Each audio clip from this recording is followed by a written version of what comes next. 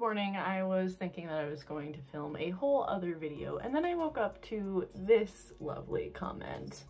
So I thought, you know what, I'm going to switch up my plans and do a whole video on how asexuality is a spectrum and how demisexuality plays into that spectrum, and we are not just allosexual people with a preference. But before we get into the video, I just want to remind you to like, comment, and subscribe. I'm trying to get to 30,000 subscribers before Pride Month, and it's like 83 or 84% of you who watch my videos who haven't subscribed. So if you hit that subscribe button, it would make this little and be very, very happy. Also, be sure to hit the notifications because we all know that YouTube doesn't actually show the people who subbed the videos. So do that too, and let's get into the video. I'm gonna read this comment and then break down all of the points this person said. There's absolutely no hate to this person whatsoever. It just gives me a opportunity to explain demisexuality a little bit better and hopefully let you guys know that we don't gatekeep here and that asexuality is a spectrum.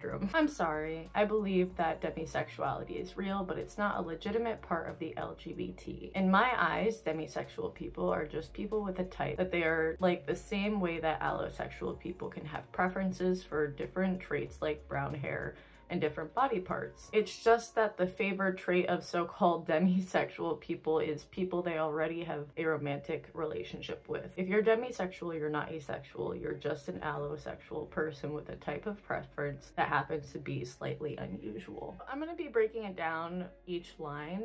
So the very first thing that I'm going to touch on is that yes, demisexuality is a very real thing. It's something that people experience. I'm living proof of that. And yes, being demi means you are part of the LGBTQIA+ community. Demisexuality is a label underneath the asexual spectrum, and asexuality is part of the LGBTQIA+ community. So if you are demisexual, you are part of the community. You are not experiencing what normal allosexual people are experiencing. You are not having that heteronormative experience that all the other allosexual cis het people are. So yeah, you are part of the queer community. Even if you are heteroromantic demisexual, you're still part of the queer community if that's how you choose to identify. The second part of this is what really got me in thinking that demisexual people are like allosexual people with a preference. This is not what demisexuality is whatsoever. The definition of asexual is someone who feels little to no sexual attraction, and demisexuals are part of that little bit of sexual attraction that asexual folks or people who fall under the asexual spectrum can experience. Bless you.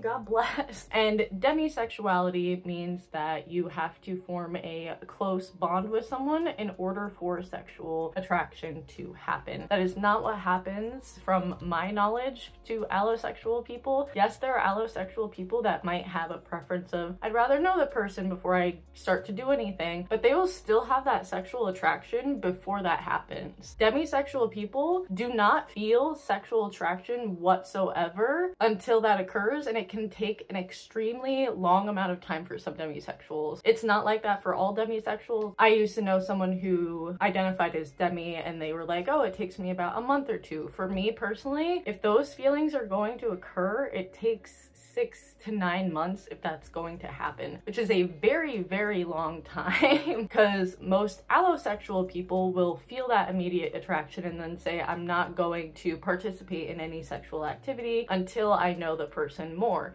They still are having that sexual attraction. With people who are on the demisexual side of asexuality, we literally do not have sexual attraction whatsoever until that happens. So no, it's not some sort of preference like a body trait or something that a lot of allosexual people have. And I feel like this is where a lot of people get mixed up with demisexuality and thinking that everyone is like that. Because yeah, there are a lot of people who are like, I'm not going to have sex with anyone until I know them. However, they'll still have that sexual attraction even before. That's the preference. The preference is, oh, I need to get to know this person even though I'm sexually attracted to them. I'm not going to do anything until I know them more. Whereas demisexuality, you literally do not feel that sexual attraction whatsoever unless you have that kind of relationship. I also feel like it's a little weird that this person said that demisexuals have to have a romantic interest in the person before having those sexual feelings. There are some demisexuals where you can have a platonic bond with someone and develop sexual feelings for them. So it doesn't necessarily just have to be romantic feelings with demisexuals in order to have that bond to eventually have sexual attraction. But I know a lot of people will equate you need to have the romantic attraction in order to have the sexual attraction. That is not true. There are plenty of demisexuals who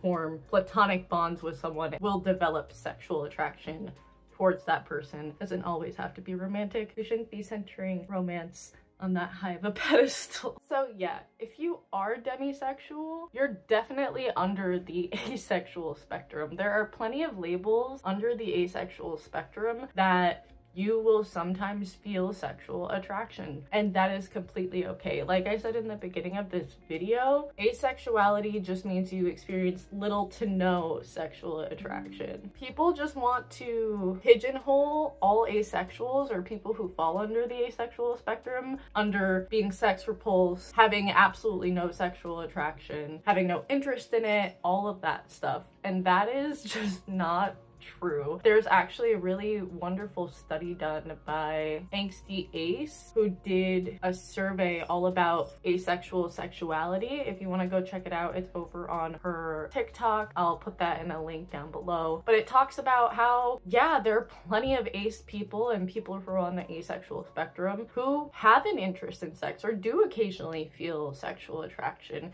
And it doesn't make them any less asexual. I personally feel like there shouldn't be gatekeeping in the community. If someone is experiencing that little to no sexual attraction, even that little bit of sexual attraction that they might feel, you're still not having the same experience as an allosexual person. Again, from my understanding, allosexual people feel sexual attraction on the regular. Like, I don't understand that. Like, I would be like, this is annoying, mostly because whenever I've felt sexual attraction, I've been like, oh my god, this is annoying. But yeah, I don't have the same experience as an allosexual person because I've never looked at a random person on the street and been like, yeah, I'd smash. Like, and that's what I've heard a lot of my allosexual friends say. Like, oh yeah, I'd be down to like do stuff with that person, and they don't know that person and they're literally just sexually attracted. That's never happened to me before. So I know for a fact that I'm on the asexual spectrum,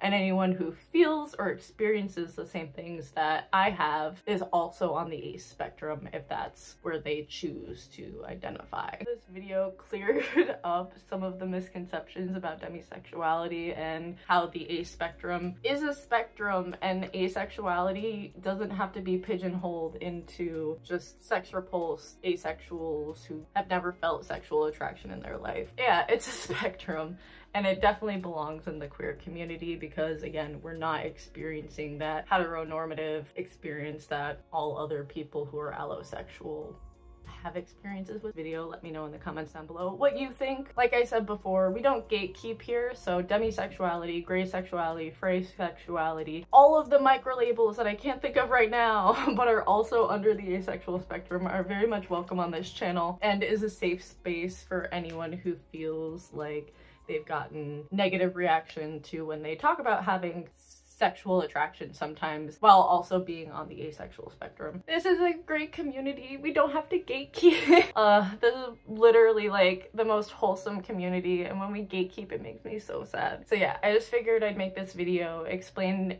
demisexuality a little bit more, explain how asexuality is that definition of little to no sexual attraction, and people really don't really want to focus on that little bit of sexual attraction that some asexuals or people on the asexual spectrum have. I hope you like this video. Let me know in the comments down below if you want to hear me talk more about other sexualities under the asexual spectrum like this. Again, no hate to the person who commented this. It just kind of gives me a reason to explain demisexuality more and how it actually is queer and ace, and it's not just an allosexual person with an unusual preference. So yeah, thank you so much for watching. I'll see you in the next video. Bye.